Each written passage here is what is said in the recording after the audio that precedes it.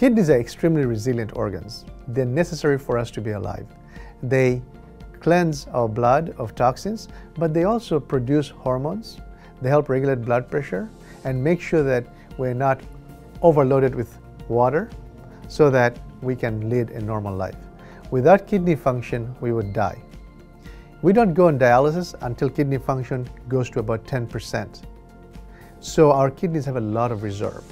In fact, most people don't even know they have kidney disease until they're almost at the point of kidney failure. So it's important to recognize that we can actually lead a normal life if we have function that goes beyond what dialysis provides.